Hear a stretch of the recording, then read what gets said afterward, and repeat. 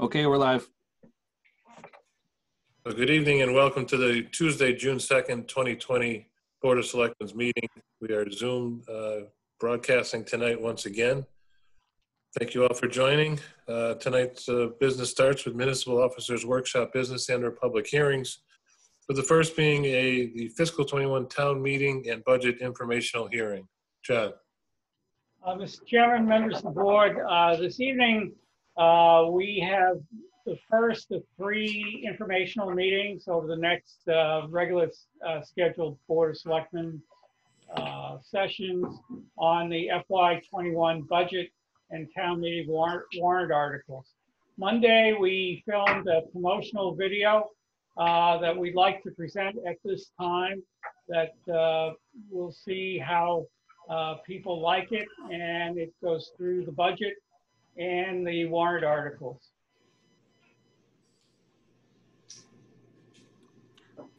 John, you ready for me to show it? Yes. All right.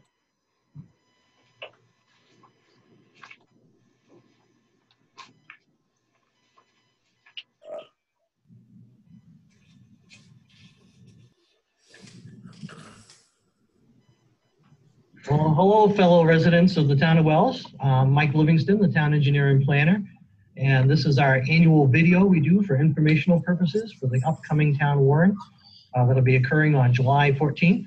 We'd like to start off. The purpose of this meeting, of course, is to provide the public with background information on the articles they'll be voting on at the town meeting, and we try to cover most of the articles in this informational session, but we do try to keep it brief to keep your attention and get the information across to everyone as much as possible. So the first item on the agenda is the budget, which is a critical item that you'll all be voting on, and I'll turn it over to John and Jody. Thank you, Mike. I'm John Carter, town manager, and in a few days you'll be receiving the town meeting book. It looks like this in the mail. We are, with the Board of Selectmen, having three informal hearings on the budget and the warrant articles associated with that. It is a process that we undergo from early fall through March, and I'm going to turn it over to Jody, our finance director, to kind of describe the process. So back in December, department heads produced their budget. The town manager and I took all that information that was submitted by department heads, compiled it into a budget that we then presented to the Board of Selectmen.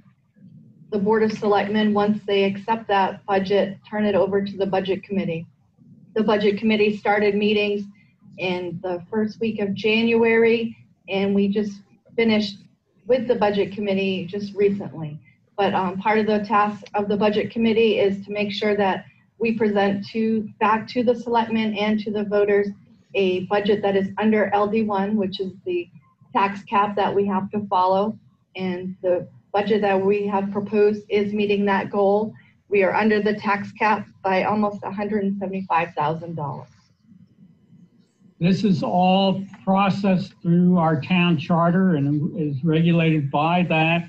Our budget process has produced a budget for FY21, which starts July 1st. And the budget is divided in the book, so you can see revenues, salaries, operations, capital improvements, and the standard warrant articles that are passed through and are part of the capital improvement program.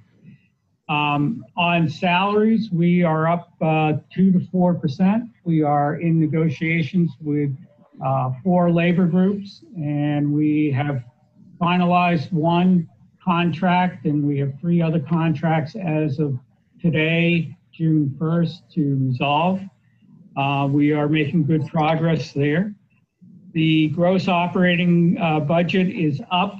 That is because of our debt financing and benefits and other insurances. We have warrant articles that are up for the purpose of buying conservation lands, which we'll be getting into in a minute. And our capital improvement plan is down by almost 22%. Revenues are a little bit off this year, but they are still very healthy. Even in the COVID-19 era, we believe we're closing FY20 in the black. As we speak, June 1st, it looks that way. In FY21, July 1st, we will be watching the first quarter as well as the second quarter and putting some funds aside, just making sure in that situation that revenues are coming in and that we won't be making those expenditures until we see a revenue picture and how healthy we are as a community. So our budget is locked in place. We are looking at a July 14th special town meeting, in the sense that it was moved from June 9th by the governor to July 14th because of the COVID-19. And it will be at the junior high. We urge people to do absentee voting request absentee ballots. And you can do that from our website under the town clerk page, or by calling the town clerk, or contacting the Secretary of State for an absentee ballot. So Jody, what other important data points that you see with the budget? So in our proposed budget, taxpayers will see that we're looking at a school tax increase of approximately 1.28%. The tax rate that we're presenting in the budget is based on a 1% increase in valuation. We won't know what our valuation is until the assessor is through with her spring pickup, which will happen later this summer.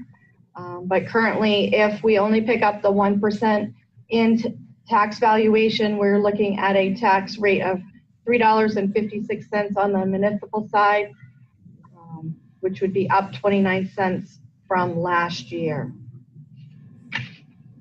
And then we want to note that our budget does include some key things. In the CIP project, there's some equipment that we need to purchase.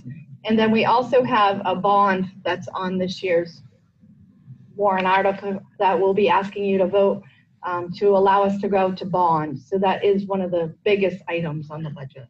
And we'll be talking about that in a moment. Great. And for the voters, all the budgetary articles are Articles 3 through 13. That'll be on the town warrant and the ballot. Articles 14, 15, and 16 are regarding the conservation land acquisitions that John had referenced earlier. And we have Keith Fletcher from the Conservation Commission that's available here at the meeting as well to discuss those items. All three involve the land acquisitions of conservation lands. So Keith, can you describe each of those to us? I sure will. Thank you very much. So Articles 14, 15, and 16 come from the Conservation Commission and carry on a tradition in the town of Wells of purchasing some land and setting it aside for conservation, both for wildlife and for people to enjoy, to protect water quality and kind of keep some of the rural character here in Maine, the beautiful town we are in. So Article 14 is conservation land purchase. This piece of land is between Meeting House Road and Route 109. Although the warrant article says 60 acres, we've had some survey work done. We believe it to be 74 acres. This tract of land will be accessed, not now, but in the future by the public from the Eastern Trail, which we expect to come through in about, 5 to 10 years through that area. So right now it's off a private road. We're not encouraging people to go down a private road, but it is an important conservation piece. And to help the town afford this parcel of land, we were successful in obtaining two large sums of money. One was a $120,000 grant from the Maine Natural Resources Conservation Program, and the other was a $70,000 bargain sale by the landowner, who in that way gave the first gift. So this is beautiful land. It's wooded wetlands, lovely for wildlife. It's very important as a stopping point for especially large animals moving between conservation areas to the south and west up to Kennebec Plains and back. We know black bear move through here, moose, all sorts of critters use this land. So the town, we're requesting $120,000 from the land bank, which is a capital improvement fund for this purpose, which would add on to the $190,000 in other funds that were raised and result in acquisition of this parcel of land for conservation. The next one, Article 15, is an important addition to the Fenderson Wildlife Commons, which is a large wetland that is mostly in town ownership now. It protects water quality in the Maryland River and Eaton Brook, and helps protect water quality in wells and so forth, and is also favored by hunters. And this would improve access to that backland there off of Bald Hill Road, and would also protect stream frontage along Eaton Brook. It's a very beautiful piece of land, and we'll be getting that at a very good price. And for that, we are requesting $144,000 from the land bank, that capital improvement fund I mentioned earlier, to acquire that. And that would, again, improve access. And it's also just great habitat, beautiful, beautiful land in there. And last is Article 16, which has been planned for a while. This is a 6-acre addition to the Getchell Wildlife Commons that the town purchased several years ago. A really interesting piece of land that it is, over 130 acres. It has very diverse habitat, meadows, scrubs, shrub wetlands, scrubby lands, old farm foundations, things like that. Interesting piece of land. But what this would do is really improve access to that land, which is, the current access is on a road, but it's very wet. So this is nice high dry access. This 6 acres is also used currently by folks who train bird dogs. There's a nice course set up for training bird dogs for hunting and for pheasants. So this as part of that, we'll be working with the Bragdon Estate also to give them a right-of-way over a strip of town land that will improve their ability to manage their land off Route 9. And so you'll see that in the second part of the article's description. But so we hope with this 6 acres, besides the fact that it's a lovely field, nice in its own right, it's great legal access to Getchell pasture and enable people to cross over into that wildlife commons. And for that, we're asking $82,000, although we think we can bring it in a little less than that because the survey costs will not be as high as we first thought. So we hope they're all great projects. I hope you support them. They all got unanimous votes in favor from both the Select Board and the Budget Committee. Please support the work of the Conservation Commission. Thank you. Great, thank you very much, Keith. And if people want to know where the exact location of those properties are, in the appendix of the booklet you'll get in the mail, Appendix 1, 2, and 3 show the locations of each of those parcels. Thank you, Mike.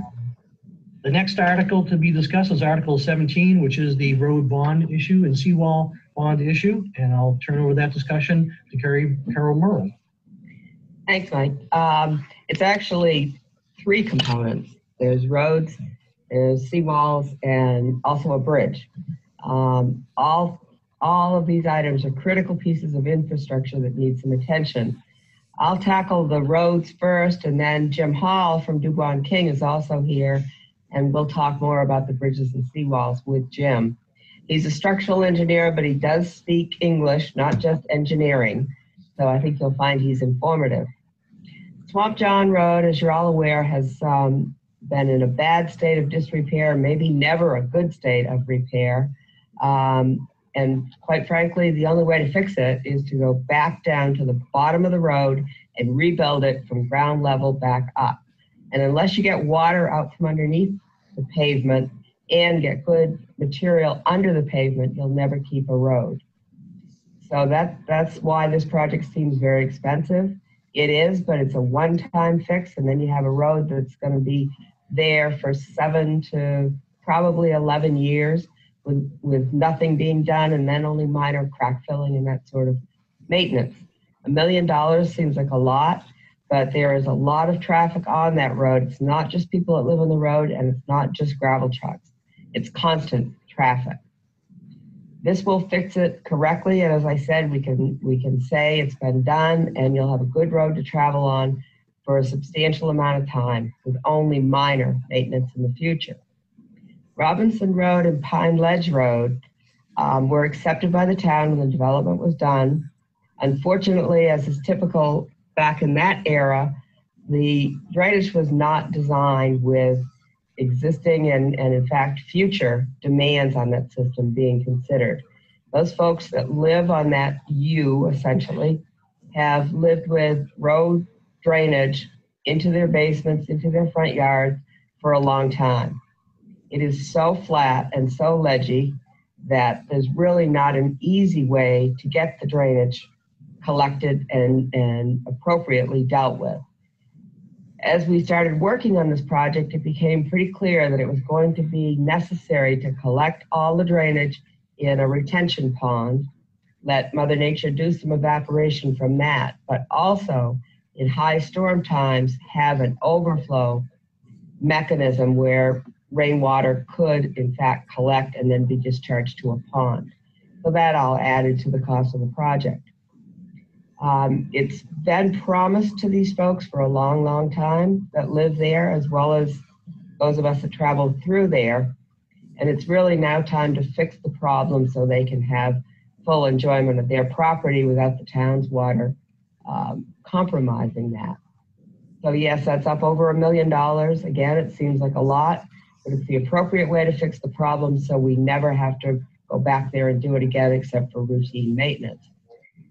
We brought Jim Hall on board with Dubois King because I'm an engineer, but I'm not a structural engineer. And I took Jim on kind of a field trip to go look first at Drake's Island. So Jim, if you want to talk a little bit about that bridge, I'd appreciate it. Sure, no problem. Thanks, Carol. Yeah, the Drake's Island Bridge is routinely inspected by the Maine Department of Transportation. And during the last inspection, they sent a letter of deficiency to the town stating that there were certain deficiencies in the bridge that needed to be addressed.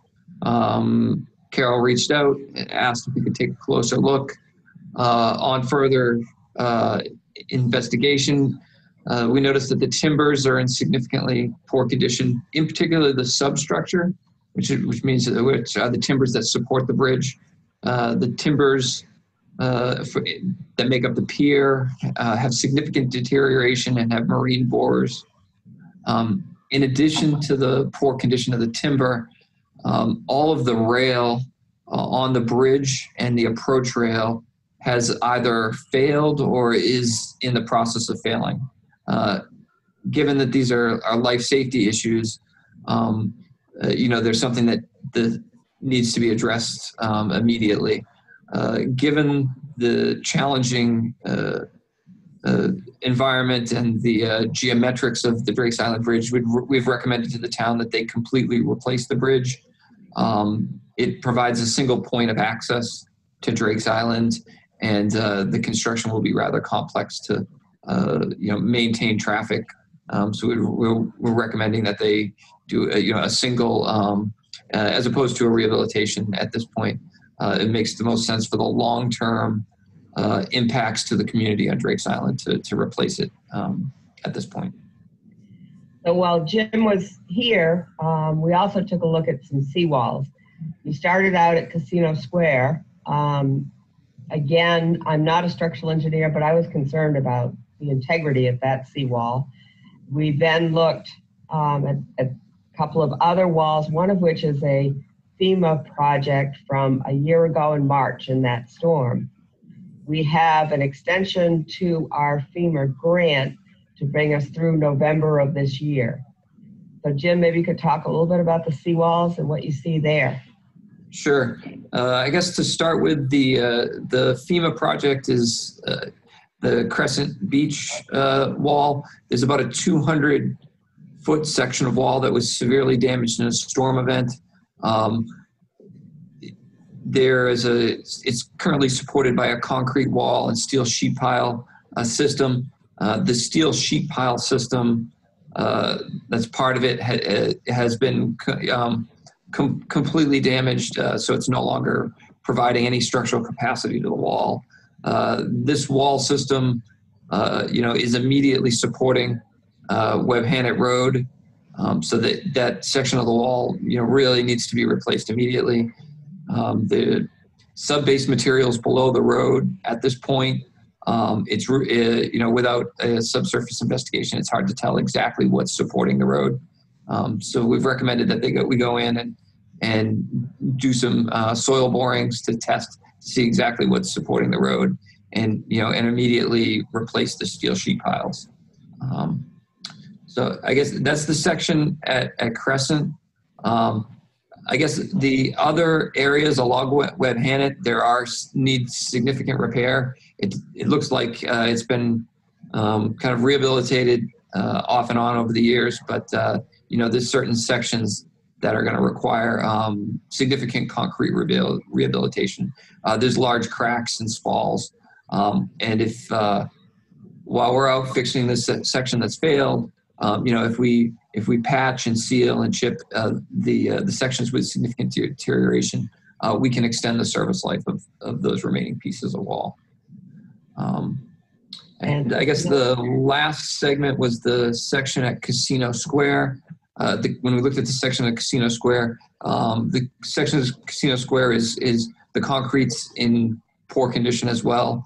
There's severe cracking. There's movement in the wall that's just north of the lookout.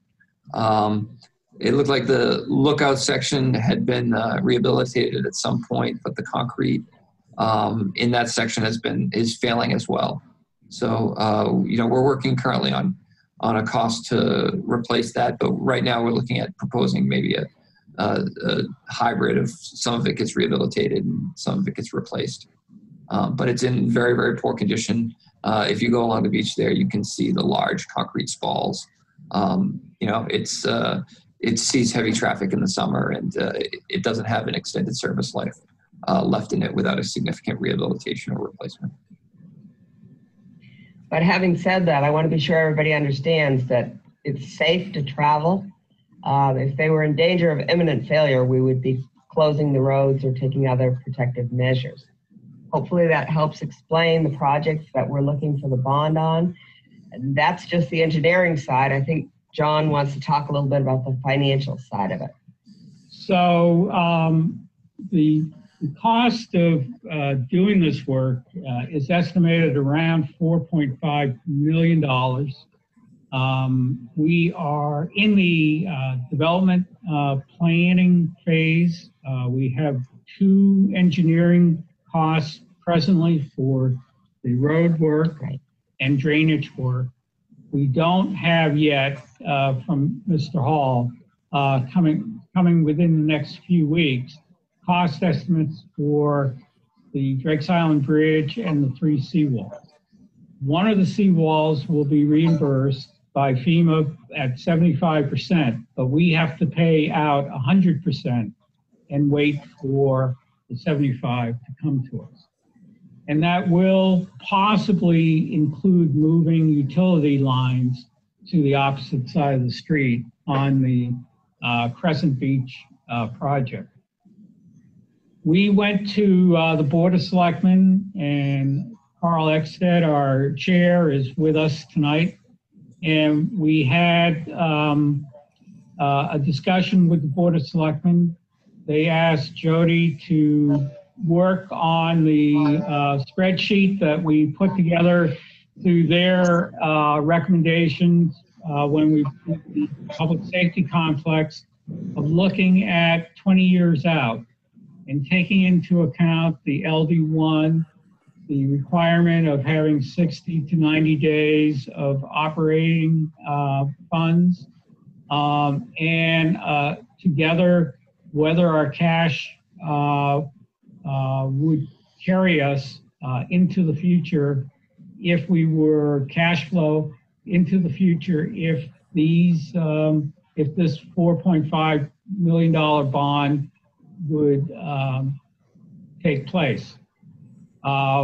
We then, and we'll talk briefly on that, we then went to our bond counsel and bond broker, and our bond broker has put together a plan where we would do bond anticipation notes to fund the projects, and then we right-size the bond to be no more than 4.5, or if it's less, then it would be less than that. So, Carl, did you want to say anything on that? Yeah, and first off, since we're talking about the overall budget, I wanted to thank the administration, all the department heads, and the budget committee for all of the work and effort put in to get us to where we are. Jody, being the keeper of the funds, has done a wonderful job with Casey Welch, her assistant. And believe me, nobody wants at this stage of the game to be talking about borrowing another $4 or $5 million. But as Carol and Jim Hall have said, these are things that are life safety. They may not be imminent dangerous right now, but this is not going away. The folks on Pine Ledge I've worked with over the last 3 years, they've been extremely patient. This is a project that needs to be done. And of course, Swamp John is something that it's no longer cut and paste and throw some coal patch on it and fix it. This is a road that's heavily traveled that needs to be fixed. So in looking at this from the Board of Selectmen's perspective, all five of us are totally in agreement. On numbers, if I'm not mistaken, we're going to be around 1.5% interest rate. And, we, with the COVID-19 and the federal government, we only could hope that with the getting in front of this and voting this in now that maybe, just maybe, there's a way for us to get some federal dollars coming back to us. So we're ahead of the curve by doing that. So we wholeheartedly support the 4.5 million. If it can be less, it will be. But we certainly, for a few months now, ever since the pandemic has hit, we've been asking a lot of questions, and Jody's been keeping us informed with the town manager in regards to where we stand financially. Certainly, we're all concerned about the budget. We're going to be in the black, as the town manager has said, for this year, and we will be watching probably almost on a daily basis in this next budget cycle to see where we stand to make sure that we remain healthy and strong. Because we've been so ultra conservative over the last 20 years probably by putting money away for buying equipment and doing things the way we've done it. We are financially in pretty good shape versus some other communities. So kudos to Jody and her staff and all the administration working collectively together so that we can do things like put land in conservation, which has always been supported by the town. We still have the ability to do things like that and to keep the people safe. So from the board's perspective, we wholeheartedly support these projects. Well, great. That's a great discussion on the warrant article involving the bond issue. And to wrap things up, I think John might have wanted to say a few words about the voting procedure. You already touched upon it earlier, but July 14th is the date. Yeah. Normally, we would have voted June 9th, but the governor pushed off the elections to July 14th. The Board of Selectmen moved the town meeting, the annual town meeting, to that date. And we are encouraging people to either do absentee voting or be at the polls, which is at the junior high, on the 14th from 8 to 8 p.m. And so we are, as I said earlier, mailing out our town meeting booklet the week of June 1st. And that should be in the hands of everyone by the weekend. So thank you very much. Thank you all and stay well. Good. Nicely done.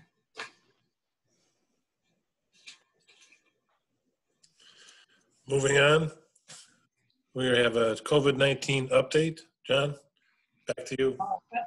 Thank you, Mr. Chairman, members of the board. We've had an eventful week. We've had an opportunity to meet with the coastal managers from the North Shore through Maine. We are seeing many of the beaches open up. Phase 2 of the governor's plan is moving forward. The York County managers last Thursday had an opportunity to meet with the governor and her commissioner of economic development. And we listened intently to the governor. We told her that many different things happen down here in York County and Cumberland County that do not happen in the rest of Maine, and that the density of tourism and the impact of tourism is felt squarely in this part of the state. She was listening, but she was also indicating that her administration would be making some changes to the quarantine issue. And in fact, we are getting word that there will be some sort of announcement this week on the quarantine issue that is holding back a lot of people, and it continues to be questions upon questions. We also talked to her about the outside dining and restaurant issue, and she hopes that we can facilitate that and be helpful to the restaurants in getting them up and running. We indicated to her that we were doing what we could to alleviate any regulatory issues from our end. And so it was about an hour and 15-minute Zoom meeting on that. The governor passed, and it will be an agenda item later tonight, an order and then an amendment to that order on excise tax and some other taxation.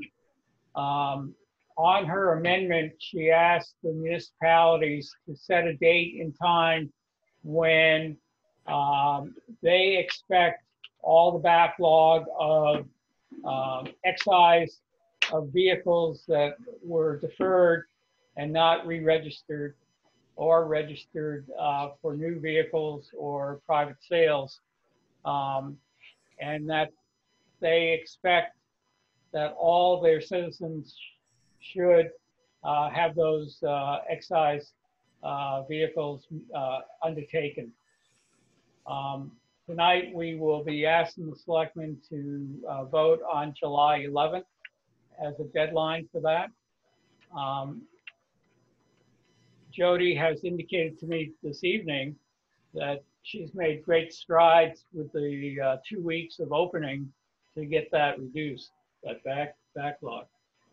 Yeah, members of the board. So from February to May, currently, I have just a little over 2,700 registrations that are still out there that haven't been done. That's a lot of progress since the 4,500 that we were originally looking at way back in May. So between the rapid renewal, the appointment systems here at Town Hall, and doing re-registrations by mail and through the parking lot. Staff reduced that number to 2,700. Which is good news. Thank you. We are, this is the deadline for the Lodging Facility Advisory Committee to have citizens submit their applications. In your packets tonight are applicants through yesterday who have applied. We are proposing at our next meeting, June 16th, for you to take 5 or 10 minutes with each one to interview off camera through Zoom in an executive session, and then begin to make your appointments by the categories that you determine. The beach parking lots have been open the last weekend for the first time. The weather was a little cool. We didn't see problems. This weekend we'll be again monitoring that to see what sort of activity we do have there. So that's it. I'd like to propose something for the board to consider. I was talking to John today, and also the other selectman Roach was talking to Superintendent Daly. And I was talking to some business owners as well, and they indicated that it would help out if they could have some additional space in their parking lot for diners. In order to free that up, they were asking if we could utilize some of the government facilities parking lots for their employee parking or overflow, so that way they could, all the employees could basically, park and ride together. So I'd like to make a motion that we allow those retail and restaurant businesses that would like to utilize the junior high school back parking lot, the harbor parking lot, the activity center, and the town hall parking lot on weekends. We allow them to do so for employee and overflow parking. Yeah, second that. Oh, sorry, go ahead. Am I on? Oh, yeah, okay. I thought I was muted. In our conversation over the last few days with restaurant owners, Sean and I, and Mr. Daly, one of the things we want to make sure is that we've tried to find ways, as small or whatever, to help out these restaurants do things. And so behind the junior high building, there's a lot of parking. Anyone could use that for their employees to go, thus freeing up parking for their people, because if they're taking up space with the tables and tents, that will help them use that parking lot. I think there's ways of looking at it where different areas of our town, different restaurants can use, like by splitting up the town a little bit too, and how they can use it, their closest parking lot. So I think trying to find ways to help them is much more effective than some of the other things out there. So I think this is another good thing that the selectmen can do. Any comments? We have a motion and a second. Any further discussion? If not, all in favor? Aye. Aye. 5-0. Thank you. Good idea, Sean. Thank you. Thank you, Sean.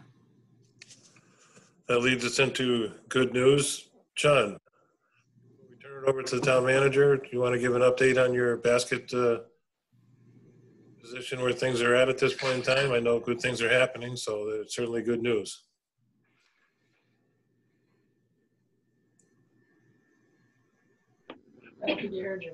Sean, are you on? It seems to be frozen, maybe. Yeah, we'll get back to that then. John, you have any good news for us tonight? We've had continued compliments on how Town Hall is opening and how we're serving the public. We got a quick email today. Just wanted to give you a shout out how fantastic the new portal system is.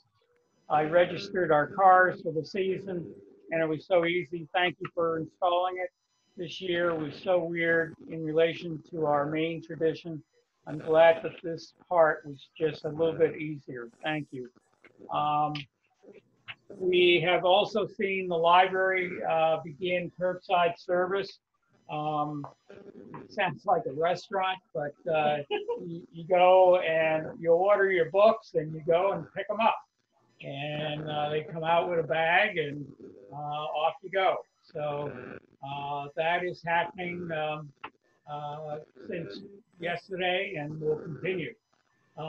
Overall, the libraries throughout the state haven't really figured out how they can open up and have social distancing and the guidance yet from the state. They haven't really put one out for the libraries. So they remain closed, but they provide this service to the public. You go online and you go to the catalog system and you order your books. So. Hold on a second, John, if I can interrupt you. Chris, is there something, is everybody else hearing that feedback? Yeah. Yeah. Yes. Chris, is there something you can do to clear that up? I'll dig into it. I'm not sure what's going on. Okay. Sorry, John, go ahead if you get something else. No, maybe it's Sean's turn. Sean, are you here? Yeah. Sean, you want to give an update on your basket plan? Yeah, I do. So as of today, as of this second, we are up to $10,700 raised in just 5 days of being live for ticket sales. For anyone listening now, I just posted the link to buy tickets in the comment section on the Facebook Live. Goal would be to hopefully pass 11,000 by the end of this meeting. That would be a great progress. We have lots of donations, lots of ticket purchases, and it's going really well. We have over 100 baskets now and about 25 live auction items. Again, the event is June 18th for Project Stimulus Wells, Maine. And we are going to raffle off a lot of baskets. Going to be a lot of gift cards given out, a lot of great auction items to buy. The goal is to give a lot of money back to these businesses that are clearly hurting right now due to all the regulations and the pandemic. So really ask everyone that can and is able to help out because it's a really great cause. And then one other thing I saw just while we're on good news, on the Wells Maine page, sometimes can get pretty negative on there, but this morning I thought there was a really nice positive post. There was a local photographer that had posted early in the morning that he was going to sell his camera and his lens and all of his equipment because he was hurting, couldn't get unemployment, and he just had no resort. So he wanted to sell the one thing, that seemed to really make everyone happy on the Wells Maine page. He posts great pictures on there. And another community member, talked him off the ledge, told him not to sell it. There's been hundreds and hundreds of comments of people wanting to buy his artwork now, and he started his own Facebook page now. So it was a really great thing to see how awesome this community is. Someone wants to give up a passion, and the whole community talked him down for it. So I'll give him a little promo now. I mean, Jay Hopkins, check out his Facebook page. He takes beautiful pictures. And it was really kind of just a heartwarming story that I read this morning that made my day. So, outstanding. It's great when the community comes together and stories like that. That's wonderful. Any other good news from anyone else? Yeah, go, go John. ahead. Nope, you first. All right. Age before beauty. At least we haven't had to kill a bee in your house tonight from last week. We had the one part of the graduation stuff last week, and that went really well. 125 out of 130 kids came, and we were starting to see the film come together.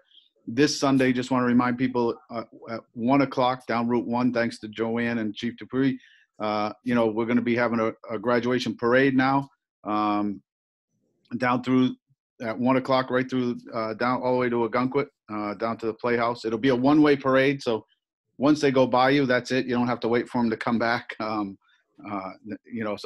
that's probably better for you, everyone. But if you can, it better be on the right side because we're asking the kids we don't want the kids to drive because that would get a little, they're wearing their caps and gowns and they'll be waving to people and not paying attention. We don't want to see anything happen there. So go to the right side of the road if you can, the southbound side, I guess is what I would say. And it'll go from the Messiah Church down to Agunquit Playhouse on the south and cheer these kids on. They did a good job getting through school and stuff like that, which has been challenging. So we hope to see everyone there. I was at the school today, helping pick up some books and stuff, and administration was meeting. And I just think there are people, like Sean said, that as much as there's a lot of negativity around, and I get it, but at the same time, there are people trying to help. At the school today, you know, we were in talks with some of the administration, Mr. Daly, about how we could help restaurants and local businesses. We were dealing with a lot of that stuff. A lot of our sports teams have donated to the basket raffle and given a lot of stuff. A lot of our school stuff, people have given to the basket raffle. I think people are really trying to help out, and that's really cool to see. I know he's my son, but I got to plug him on this. I mean, their goal was 15,000. I think they weren't going to, they thought, you know, they were hoping to reach 15,000 on June 18th. They're at almost at 11,000 right now. And that's just unreal. And that's also the community. I mean, it's not just them, but what a great thing that's going to be. And I can't wait for the 18th. I hope maybe I'll win that painting behind Kathy. I don't know, maybe. Oh, wait, no, it's another one. All right. You trying to force her hand to donate another one? I was trying to get another one out of her. I want people to get sick of seeing that one. All right. I will say we just passed $11,000 and just, All right. just 5 Nice, minutes plugging it there. nice. So keep it coming. John, you could go now. Sorry. Oh, thank you. Okay, time to move on. Go ahead, John. My understanding that Gary Milliard with Milliard Construction went down and graded Swamp John today, and I just wanted to give him a shout out and a thank you. They always do. The Milliards do very nice work, and it was good that he could get down there. And I have one. Can I just say one real quickly? Sure. Okay, I want to say thank you to the Verano family again. This was the younger generation who are donating to a meal on Tuesday and meal on Friday for all the seniors in the senior center. Again, 4 more weeks.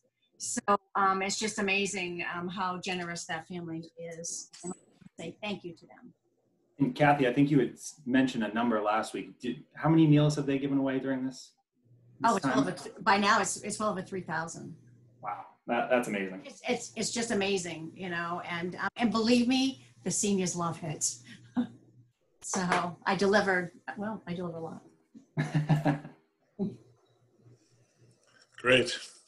Wonderful to hear all the good stories. Keep them coming. Mm-hmm. Moving on to open to the public twice during the evening. As people know, we give people the opportunity to ask the board questions. It's time for you, Brittany. All right. We'll start with the COVID-19 related questions. When can out-of-state residents come to Maine without quarantine? Is it July 1st? No, they still have to quarantine. But the good news is there is great movement towards a alternate to quarantining. And I believe the governor, if she's not wrapped up in other things, will make an announcement either Thursday or early next week. What about people coming in and staying in a hotel or cottage? Do they have the same restrictions? Yes.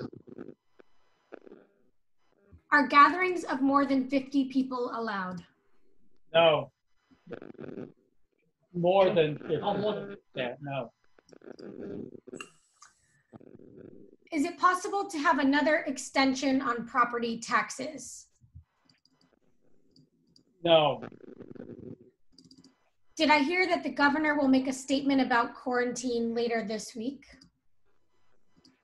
He believes she will be making an announcement. She has been working with the hospitality industry this week. She has begun to test a draft of what she wants to do with the Maine Municipal Association. We have a draft of what she wants to do, and we think she will do it this Thursday. She is preoccupied with the president coming in, but I hope she will make the announcement on Thursday or early next week. Can those in quarantine cheer on the graduates?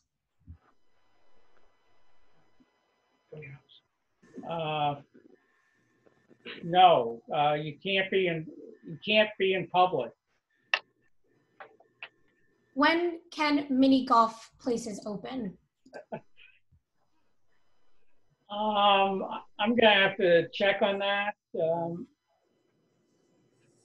And if that person could email me, I could try to research that.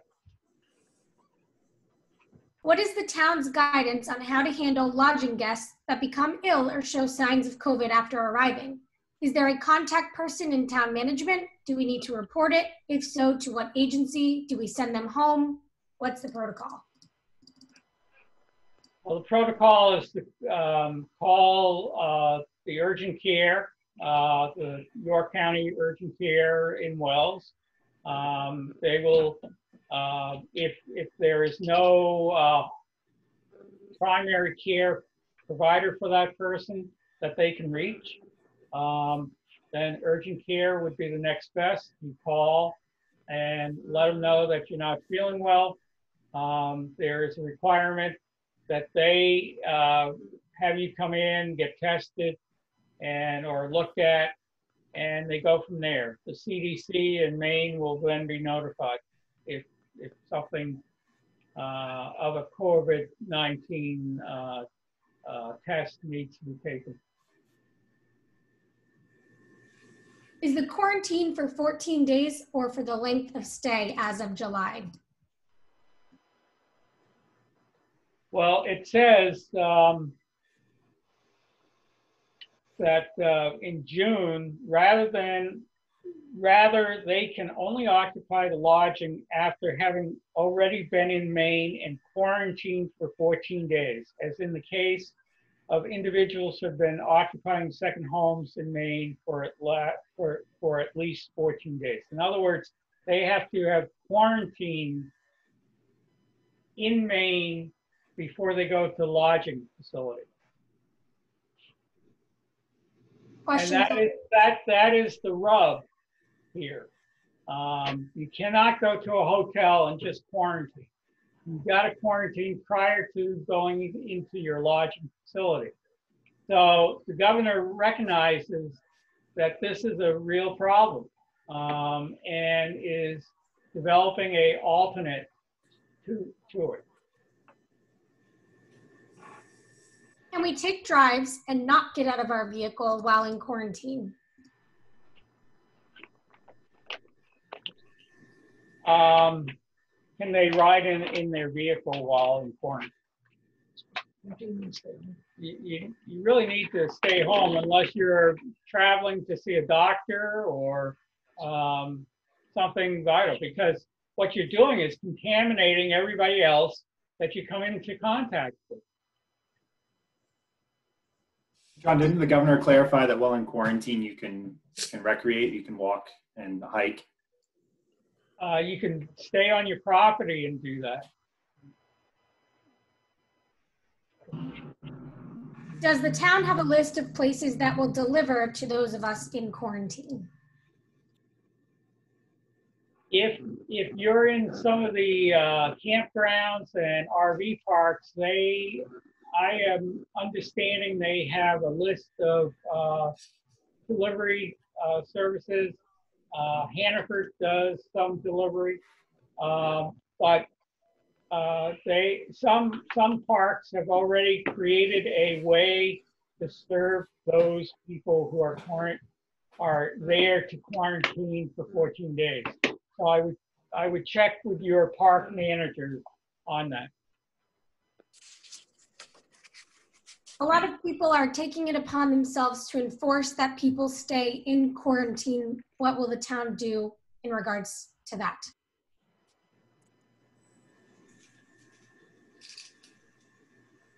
If I understand the question, how are we enforcing people to quarantine? Well, that's difficult because we don't know who they are, for one.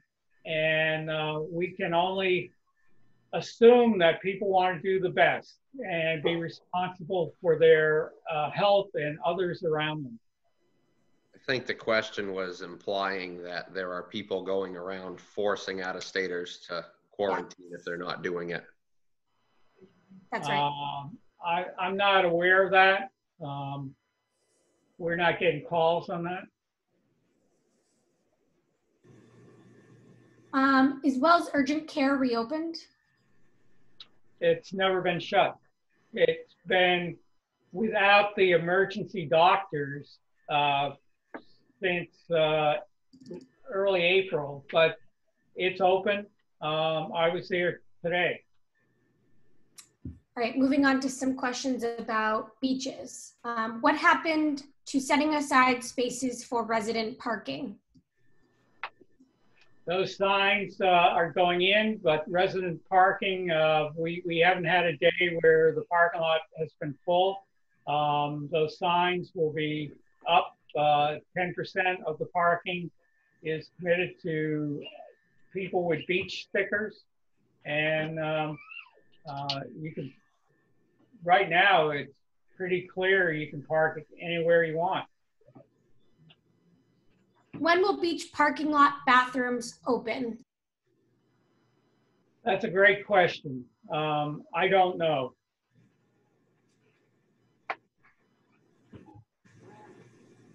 Moving on to some questions about the roads. When will Swamp John be paved? Well, I guess the promo didn't work.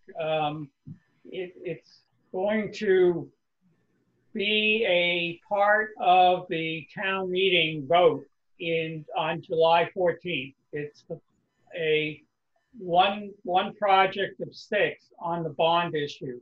Once that bond is passed, the road will be reconstructed with full drainage and with a fully reconstructed road. It should last many years. Can you build sidewalks on Branch Road? Branch Road is a state aid highway. It has shoulders. It probably is not in a urban area high enough in volume to allow for sidewalks. When can we resurface Furbish Road in Moody? It's been bad for years. We are looking at putting a mix on Furbish like Harbor Road before too many more weeks go by. Are there any land trusts targeted to wells specifically? Curious to know how conservation land can be funded other than via the town budget. Well, again, the promotion video didn't do its job. One of the purchases received half of the cost through a grant from the state. And the Land Trust, our Conservation Commission, has in the past gotten grants at the request of the Board of Selectmen to at least cover part of the cost, if not half the cost. And they've been doing a great job at doing that. John, I read the question a little differently. I read it as, are there any private conservation groups that are also working towards the same goal? I might have read that wrong, but that's how I interpret it.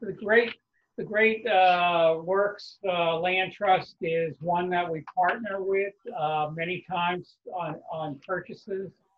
They're based in South Berwick. They have a tremendous following and do great work. And we partner with them as they do with other land trusts and conservation commissions in this area. When can I pick up an absentee ballot from Town Hall? You may request a absentee ballot. The ballots are at the printers and they should be in within a couple of weeks, if not soon. Have you given any more consideration to issuing other permits online after the success of the online Beach Pass portal, i.e. dog licenses, clamming, and others? Clam licenses would be very difficult. There's only 100 of them and it's first come, first served. And that's been a tradition in most Maine towns where people line up and first come, first serve on that. On dog licenses, that's a great suggestion. Maybe our new town clerk, following the elections, that can be suggested to that person.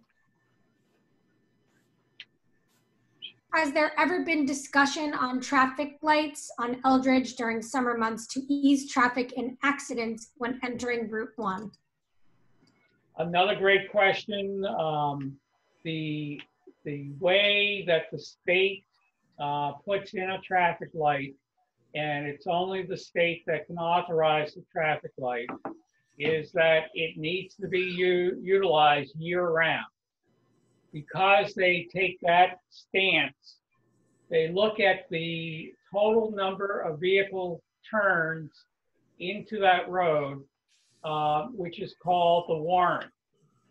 The warrant is not met at that road or any of the beach roads on a year-round basis that would require a traffic light. The traffic light at 9A and Route 109 does meet the warrant, and that is the one that's being designed and will be implemented next year. Are we required to pay meters in parking lots? Yes, if you don't have a beach sticker.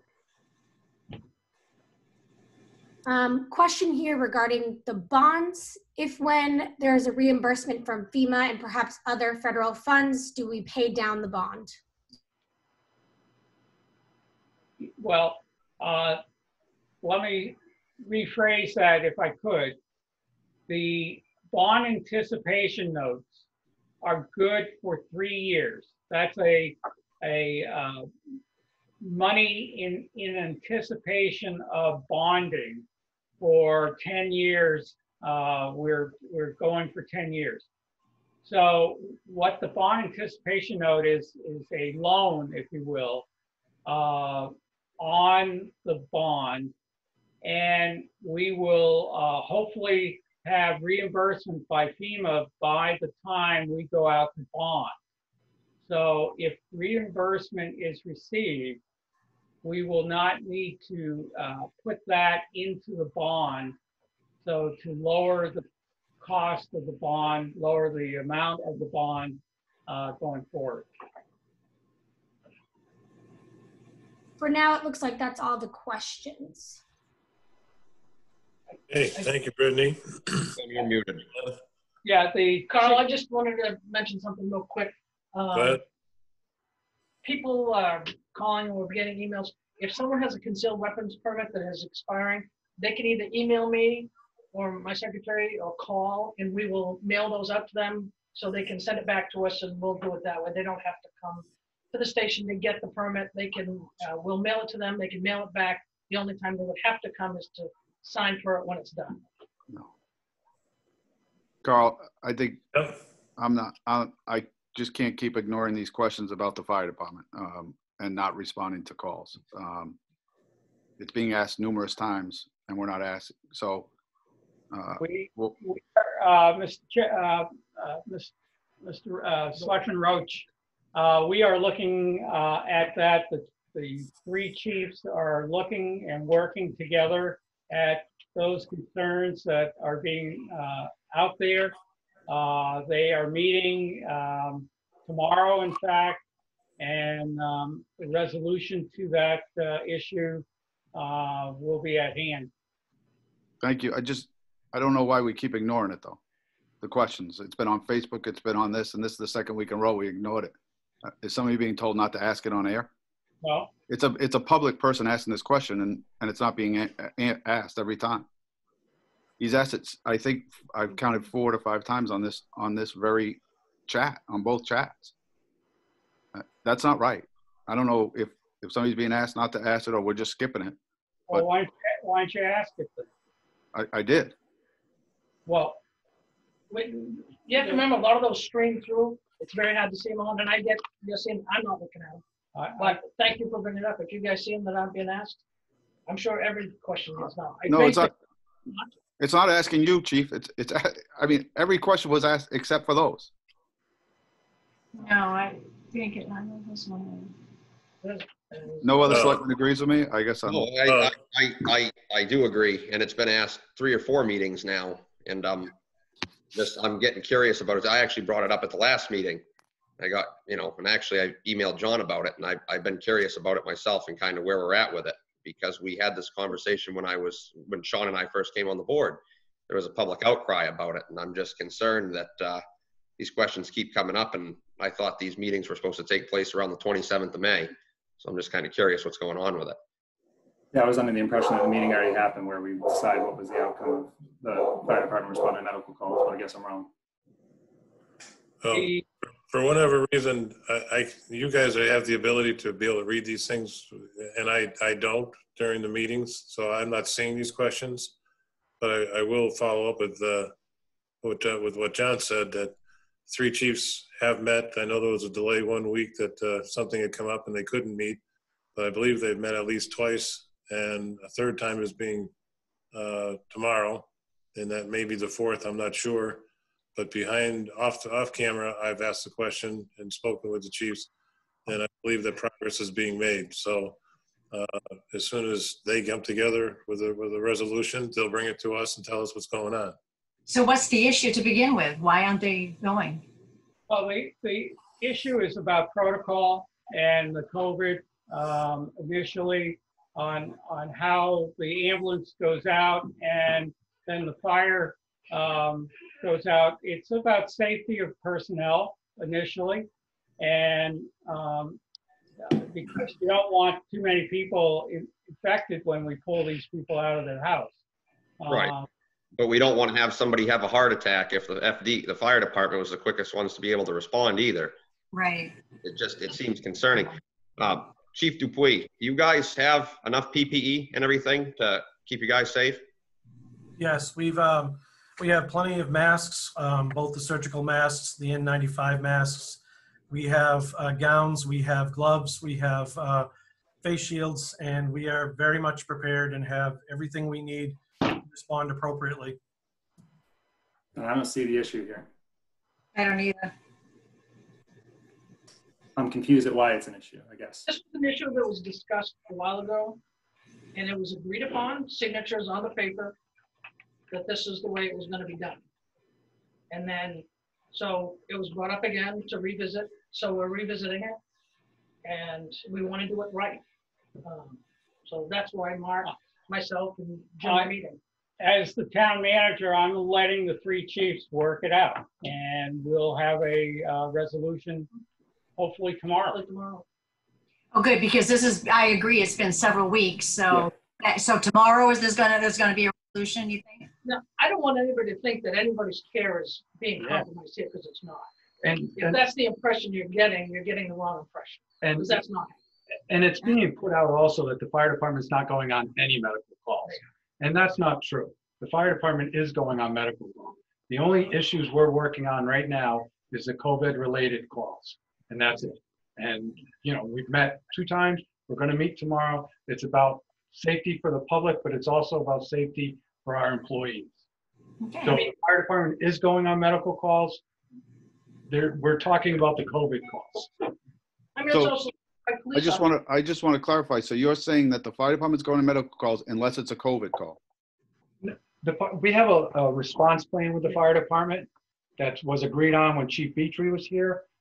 Mark and Chief Putnam and I are talking about that, looking at that again. But yeah, we came up at the beginning of the COVID. How do we reduce the footprint? How do we reduce the exposure to personnel?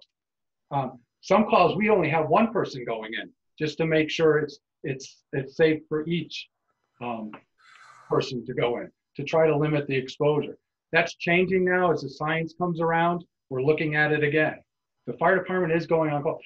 EMS calls across the state of Maine are down 30%. We're not going on EMS calls. So I'm not sure why everybody's keen on the fire department's not going. Wells EMS isn't going. It was told to me that we didn't send the fire department on a cardiac arrest call. I said, when? And they couldn't tell me when. We haven't had a cardiac arrest, knock on wood, in Wells in 6 or 8 months or longer. So there's a lot of stuff going on. I urge anybody to contact me or the fire chief or the police chief instead of putting all this stuff on social media. My office is open to anybody. I have email, I have a phone. My number's been put out there on social media. Give me a call. I urge the selectmen to call me if they'd like to also. But I don't think we need to call you. We should have this discussion right here, right? I don't understand why this has to be a private discussion. I think the discussion should happen right here and right now. You just said that there's no, I'm not trying to accuse you or anything, but you said the fire department's going on anything that's not COVID related. Is that correct? No, the fire department does not go on every EMS call. Just like the EMS service does not go on every fire call. If Meme needs to be lifted up because she fell, we don't need to send, everybody to that. It's a specific response plan that Chief Vitri and Chief Putnam and I put together. Now that we have a new fire chief, we're looking at it again. We are working towards going back to the 2017, 18 agreement, and that's what's on the table right now, and how we can enhance that.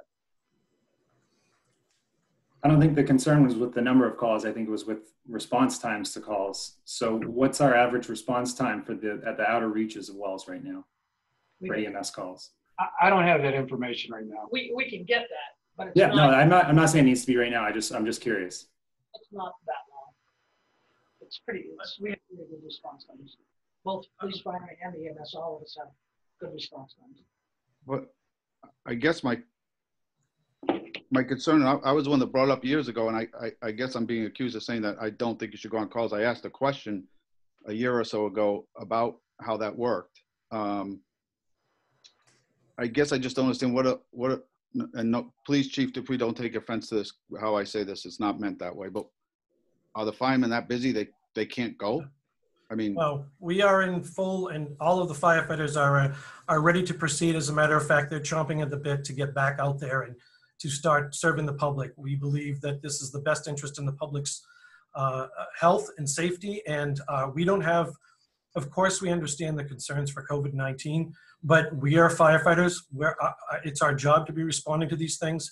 We're following national standards.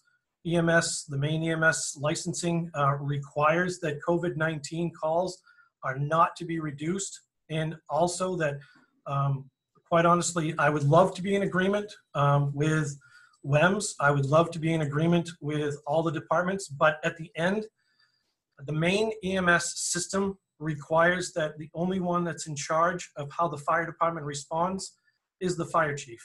And at some point, I need to get back to the way we were responding before.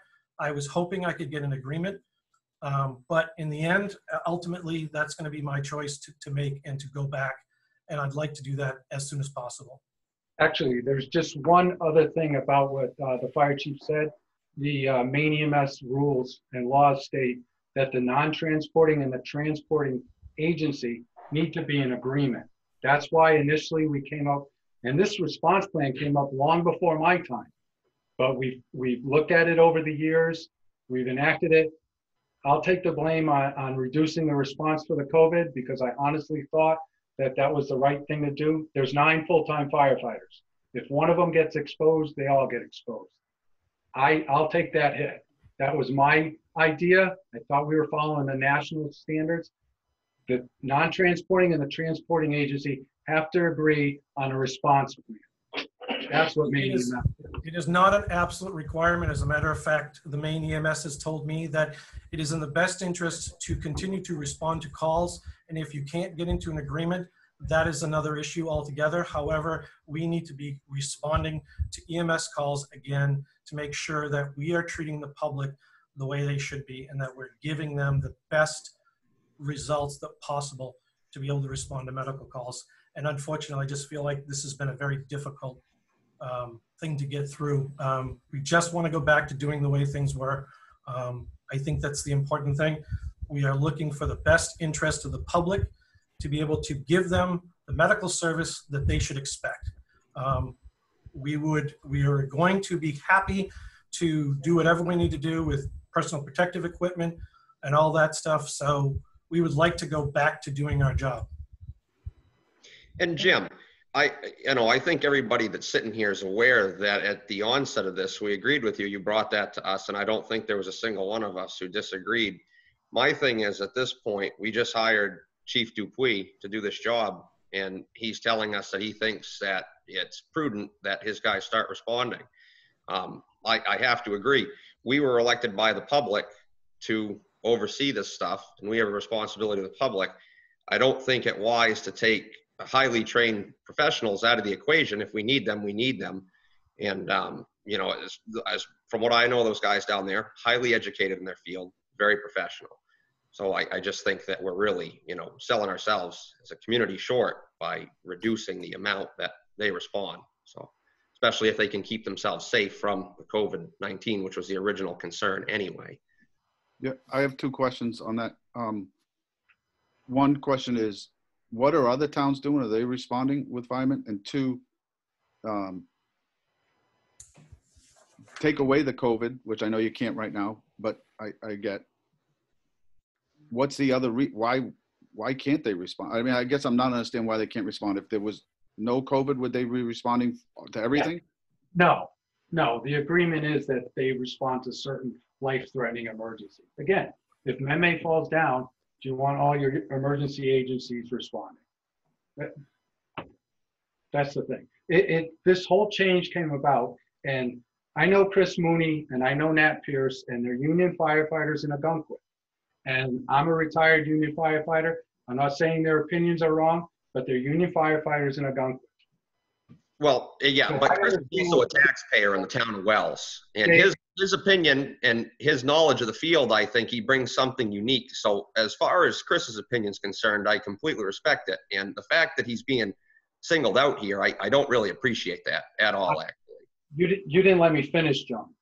You didn't let me finish.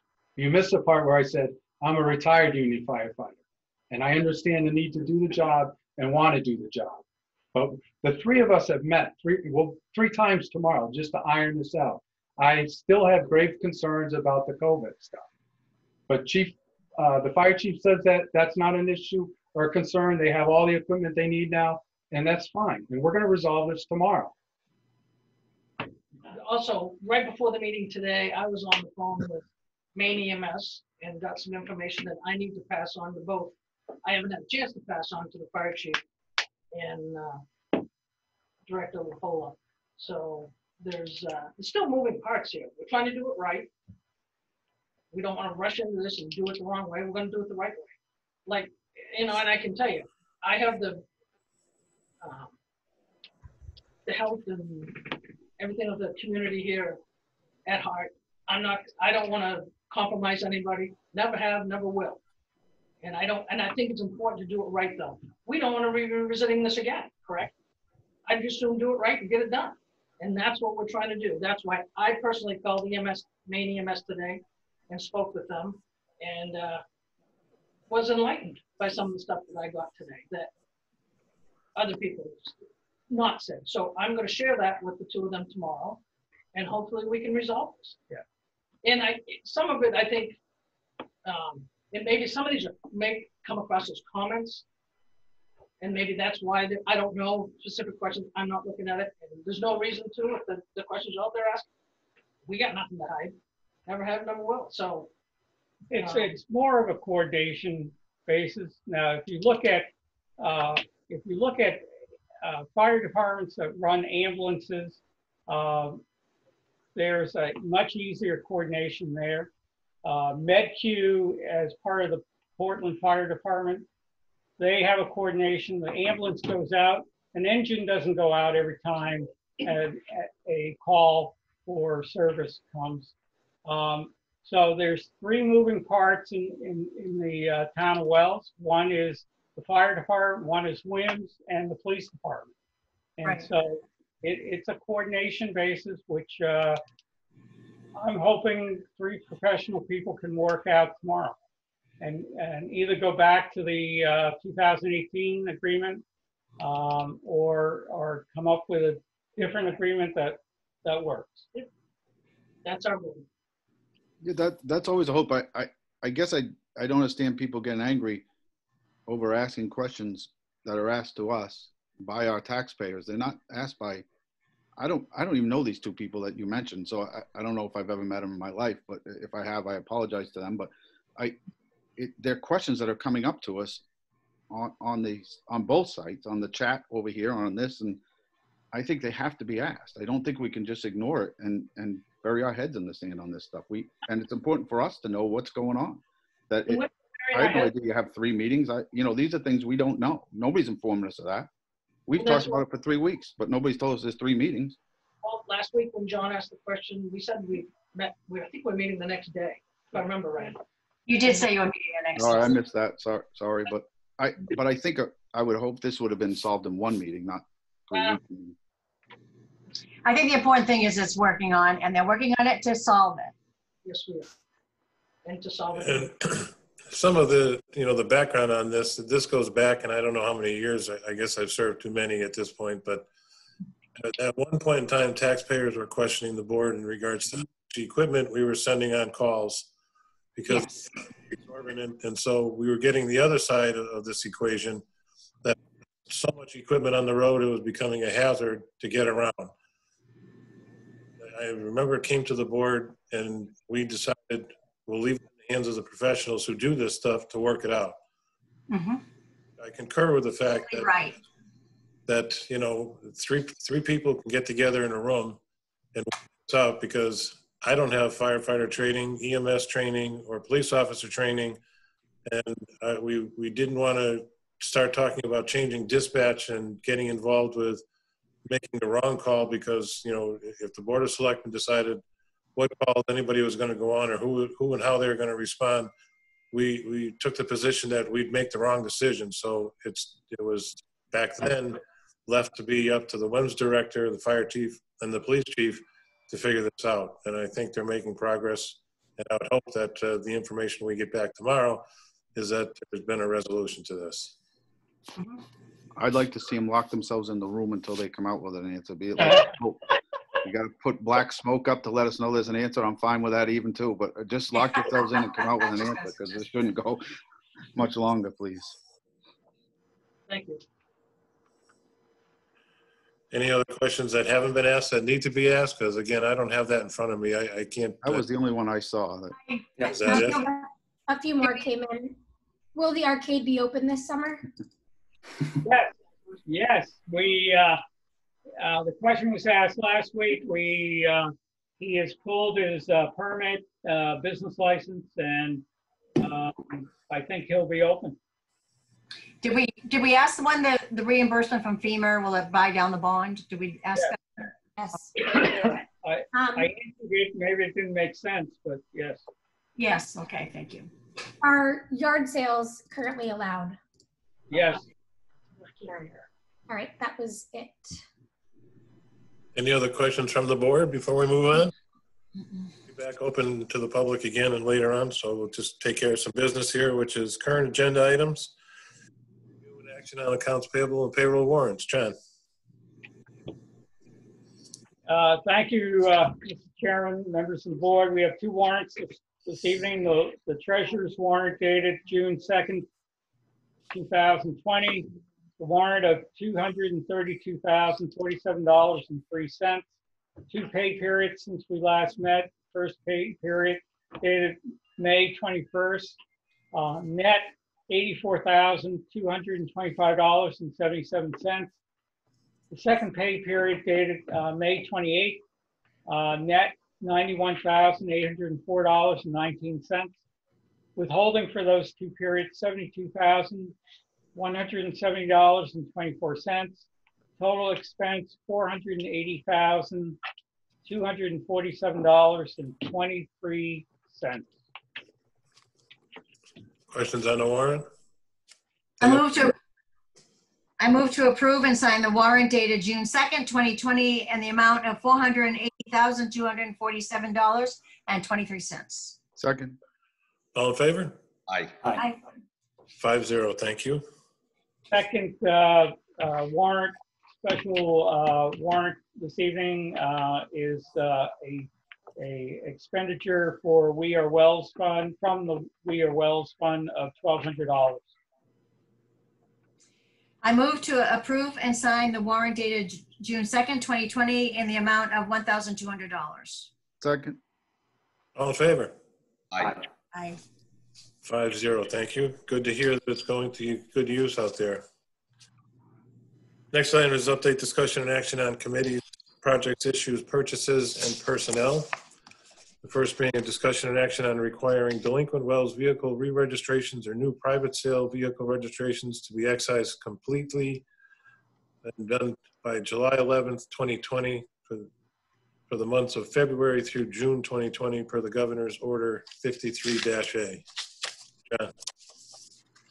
The governor came out with an order last week to amend her Order 53 to put a requirement that municipal officers of the municipality give reasonable notice to the public of the start date of the municipality's ability to collect taxes and process registrations, and a deadline for compliance by vehicle owners.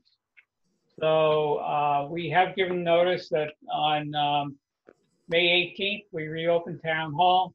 Now she's requiring us to give a delinquent date and time. And we are doing the furthest extension of that possible. And we're recommending to the board July 11th. So that includes the ones that are due by the end of this month? Yes. Okay. Any other questions from the board? Go ahead, Kath.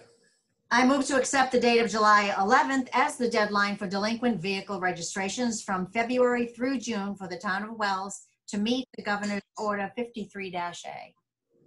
Second. All in favor? Aye. Aye. 5-0 again. Thank you. Next item is discussion and action on updates, personnel and committee assignments, resignations, and issues. This week, the town manager or the selectmen. So we're going to move on to accepting donations and bequests. There's one this evening, $60 from Lindsay Strug, Caitlin Telly, and Allison Barton, the Wells Harbor Community Park in memory of Nay Young. I move that we accept the generous donation and write a letter of thanks to the donor. Second. All in favor? Aye. Aye. Aye. Thank you. Next is discussion and action on approving the minutes of the May 26, 2020 Selectmen's meeting. Any corrections or changes need to be addressed? Yep. Approval of the May 26, 2020 Selectmen's meeting minutes. Second. All in favor? Aye. Aye. 5-0 again. Thank you. On to new business. We are back open to the public. Brittany, do you have any further questions at this time?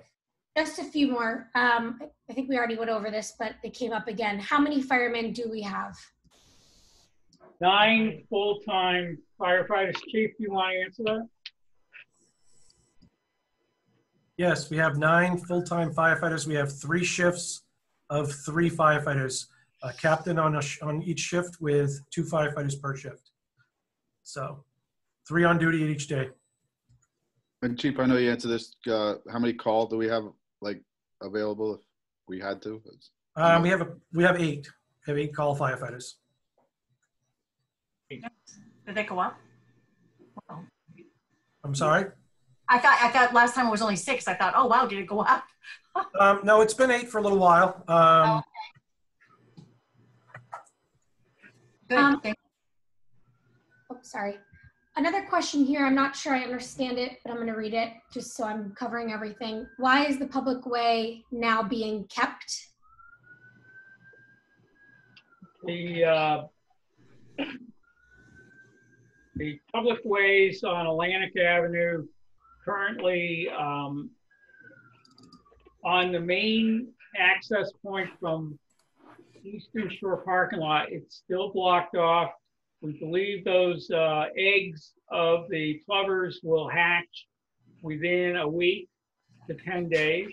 Once they have, the Audubon Society believes the whole family will move down to the beach area so that they can have a food supply. Once they do that, we'll open up that right away, put the matting down, and it will be open. Right away 13 and 14 are open. We have sprayed those areas for ticks. And so I think I've answered that question. We just got a little bit of clarification. Why is Public Way 4 specifically not being kept up? Well, I think we talked about that last month. I believe right-of-way 4 is the a driveway to a deeded driveway to a house. What we have said we would do is to put the same material that is in half of the right-of-way all the way down to the seawall, which is taking out the live sand or adding materials to the live sand to toughen it up. That's everything for new questions. Any questions from the board or anyone else at this point in time? Moving on then to the town manager's report, John. I just wanted to bring up in my update to the board, I've been working with a company, a startup company that is looking at doing parking lot reservations. Didn't know if there was any feedback from the board on that. Yeah, I'd like to get more info on it. It sounded like an interesting system that could be used to make it more efficient. It would be a pilot on 1 or 2 parking lots. The concern I had was enough time to market it and make it clear to people out there. You know, Kathy? Yeah, the only concern I had was how savvy does somebody have to be able to do that? Because some people can, you know, I'm just worried about some of the people that go down there that expect it to be the way it is, and then all of a sudden there's no openings because everybody got ahead of time and got reservations, like fast passes. That's some of the things that you get. So I'm just concerned about that. Well, that's one concern I had was enough time to promote it. The time to do it is like in January, like we were going to do on so many other things. But clearly, if you took a promotional piece and tied it in with people getting their beach stickers and put it in the tax bills and making people aware that in order to use the parking lots, you need to make a reservation. I don't know. John, my biggest concern is that because it sounds like a really good idea, it always sounds more efficient, but I can tell you if you book a vacation here in January, can you call ahead? I mean, can you reserve it? I'm saying how far ahead so that all of a sudden when somebody that lives here goes down to go there, everything is booked and reserved because somebody has done it 4 months before that. That's all I'm asking is that if we can look at that and make sure that isn't going to happen, then that's a really good way to do it. But my biggest concern I think you could just set up. Yeah. I think you could just set up some spots so that you say X amount of capacity is reserved for basically what we'll call walk-ins, and then you can do, you know, another set percentages can be reserved because it's what most cities use these days for all their parking garages and parking. It's very common, very easy. But if you had a set amount set for basically drive up and park with, you know, no reservation required for these X amount of spots, I think that could be a nice compromise if we looked further into this. I don't mind looking at it. I worry somewhat like Kathy about how, you know, people understanding it. But the other part I would ask about is like anything, I guess people reserve, and do they pay when they reserve? And then if they don't show up, I want to make sure those spots get used, even though they paid, which is a good thing for us. We get more revenue. I'm not saying that's a bad thing, but you know, those are things I worry. I would love to hear who's done it, like who's done it for beach parking, like what other towns have actually tried this. I'd like to hear that and look at it. I mean, you could take one of the parking lots and try it, like just to see what it looks like. You know, I think it's late right now. I think we need to look at it maybe for if we're gonna do this, it'd be next summer. I don't, Yeah, right no, now, it's already June and, you know, what I mean, and we're We already. already said we're talking about next summer. not All this right, summer. thank you. I guess I miss stuff all the time now. I really getting old. Everything just flies over Just my gotta head. listen. The concern that I have with it, and, you know, obviously this is not a service that's free. And if we're going to steer something, how do we do this if there's no competitive bidding, and how much money is going to be taken out? So I don't know anything about this entity or whatever, but if we're going to make changes like this, that's going to cost money, fair and equitable to other companies. Yeah. Would need to be a bid process, and if there's only one company out there doing it, I'm concerned about that. Yeah, and I saw that the price I thought was pretty pricey, you know, for what, you know, they're going to do. When do we really need that? Do we have that many? Are we big enough? Are we, you know, is it that important to do that? When are we fixing what ain't broke? Well, what it does do is it creates the ability for someone in Wells who has a tough time getting a parking space to get a reservation and be able to park when they go down. But I have a folder started for my replacement, and this can go right in it. Come on, John. I like that. I think at this point in time, John, we have more questions than answers, so maybe that needs to grow a little bit, and we'll look at it later. Right.